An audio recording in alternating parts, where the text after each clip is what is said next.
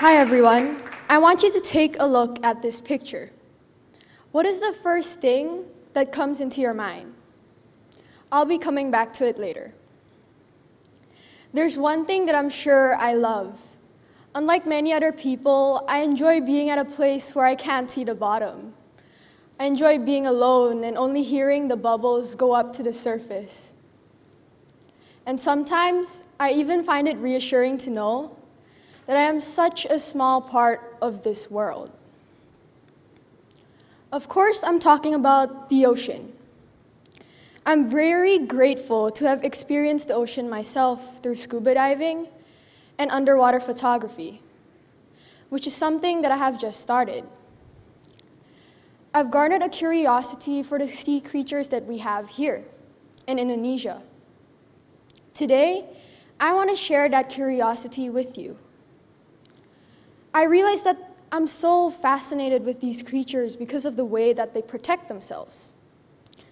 I'll also be sharing some photos, so thank you, Ka Andre, for providing them, and also Matt Tassoni. Let's get back to this picture. I still remember the very first time I had seen this. The dive guide, he pointed it out, and in my mind, I was like, it's a piece of seaweed, why are you pointing this thing out? But then he whipped out his tiny little whiteboard, and that's a sign that whatever this was, it was rare. I was observing it very intently, and then he turned over the whiteboard.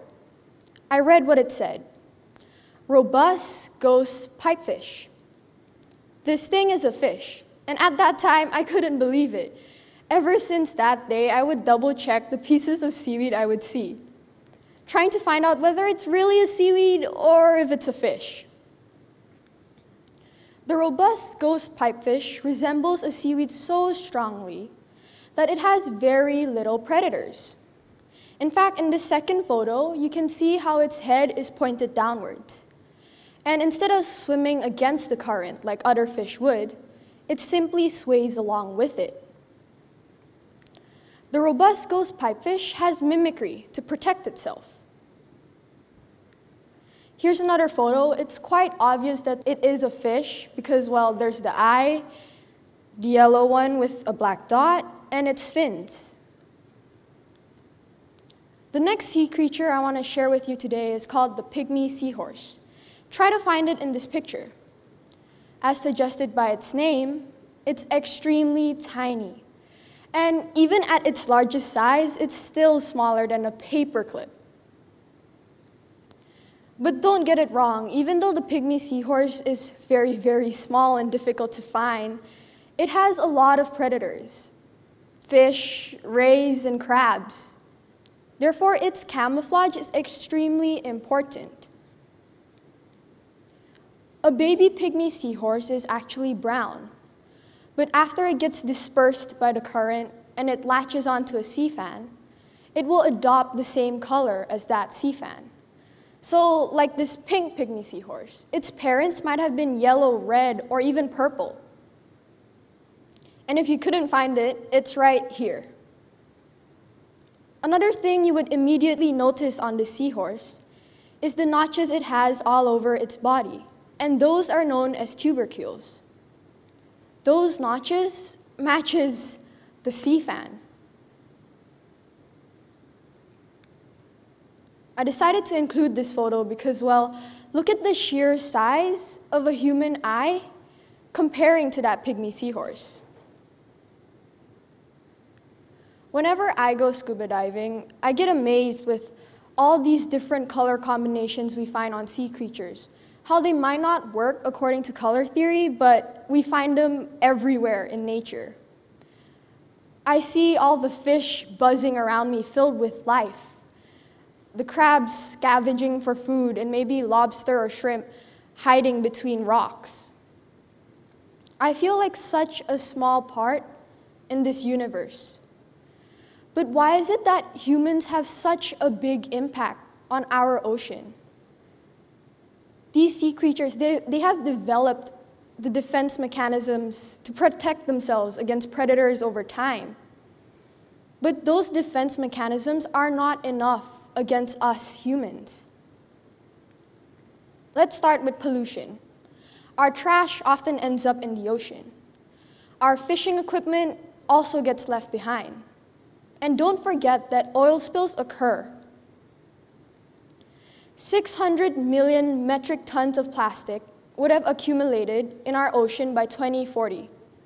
We're closer to 2040 than we are to 1990. And 600 million metric tons is such a large number to comprehend. So let me put that into perspective for you. A 500 milliliter plastic bottle weighs about 10 grams. If we're gonna make up 1 million metric tons of these bottles, it would take 100 million of them. You could barely fit 20 in your backpack. Our marine organisms get stuck in our trash. They eat it, and they eventually die. We should also be considering our greenhouse gases, especially carbon dioxide. But first, we truly have to understand the relationship between corals and algae. The relationship between these two organisms are known as mutualistic because they need each other to survive. They rely on one another. The algae, to start off with, lives inside the coral. It seeks protection from the coral. The coral also provides the algae with the ingredients, or let's say compounds that they need, in order to photosynthesize. And if you don't know already, photosynthesis is the process of converting carbon dioxide and water into food and oxygen. This food is why the corals rely on the algae. To put it simply, without the corals, we wouldn't have algae. And without the algae, we wouldn't have the corals. We all already know that greenhouse gases causes global warming. But did you know that when the sea temperature rises, the corals expel the algae living in them? The corals lose their color, and it's known as coral bleaching, because corals actually get their color from the algae living within them. There's also the matter of ocean acidification. Carbon dioxide dissolves in our ocean to form carbonic acid, and that triggers a chain of chemical reactions that take away the building blocks corals need. Those building blocks are carbonate ions. Think of it this way. Us humans, we need calcium to build strong bones. Well, corals, they need carbonate ions to build their strong and healthy structures. And you might be thinking, well, Kyra, what's so important about this? We don't interact with corals, we don't eat algae, we never see them often. Well, 50 to 80% of our oxygen is from the ocean. That doesn't only include the algae living within the corals, but also free-living algae, marine plants, and phytoplankton. Corals are almost like the trees of our ocean. We need them to convert the carbon dioxide we produce into oxygen. And let's not forget, the snappers you eat, groupers, crabs, lobsters, they all live on our coral reefs. You can already see how human activity is disrupting the relationship between algae and corals. We're gonna have to maintain that mutualistic relationship if we want to survive. This is the last organism I want to show you today. It's known as the Ambon frogfish, but it's also known as the psychedelic, because, well, look at the patterns on its body. This frogfish has a very thick and tough skin, and because of that, it's able to walk on its pectoral fins and burrow into crevices between rocks. It hides there, waiting until it can lurch at a prey moving by. But I haven't told you the most important part of this fish. It's the fact that there's only one left in Ambon. Back in 2015, there were several of them, but because of the locals tampering with it, picking it up, moving it around, shoving it into spaces between rocks so they can keep it as a secret to themselves, the population of this frogfish started dwindling. It's said that this fish might be living in deeper waters where scuba divers can't go to check. But are we really going to rely on that glimmer of hope to start protecting our ocean? I don't know if we have enough time to save this particular fish, but that doesn't mean we can't protect everything else we have in the ocean. We rely on it. So what can you do? Well, first, throw your trash in the trash bin. And I know I sound ridiculous saying this, but believe it or not, I've seen a fisherman throw his candy wrapper into the ocean, and he relies on the ocean to provide for his family. Next, we must minimize our carbon footprint in order to reduce global warming. And as I said before, global warming causes coral bleaching.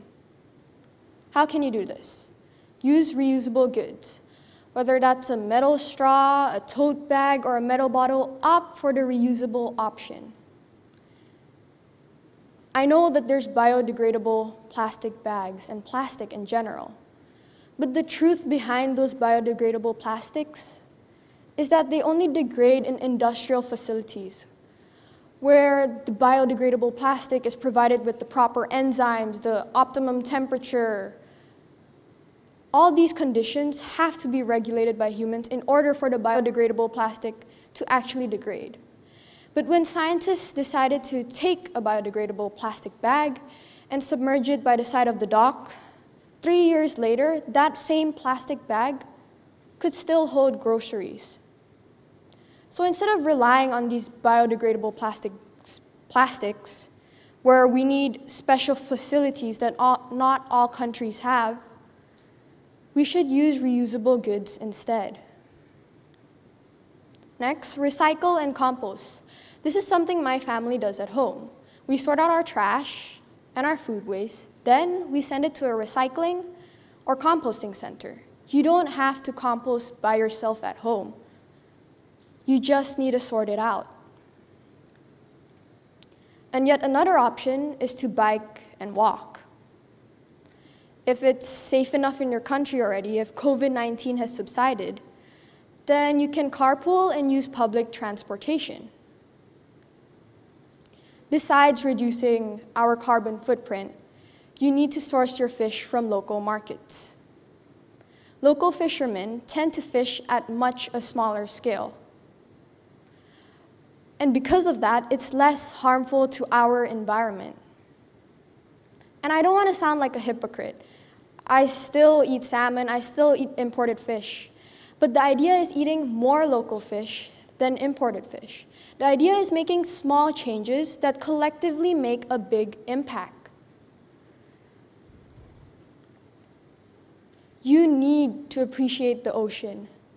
You need to appreciate it to find the intention of actually saving it and changing your actions. So the next time you're at a beach or you're eating seafood, take the time to reflect and think about what the ocean has provided you with. And more importantly, what you won't have if you don't start changing your actions now. To all the Indonesians out there, these photos of the sea creatures, they were all taken in Indonesia.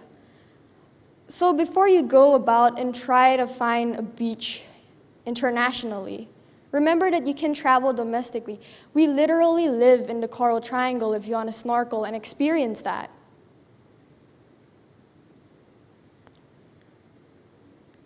After all, we are sea creatures. We rely on the ocean just as much as they do. Like I mentioned before, we rely on the ocean to convert our carbon dioxide into oxygen, to provide us with the food that we need, to provide us with jobs.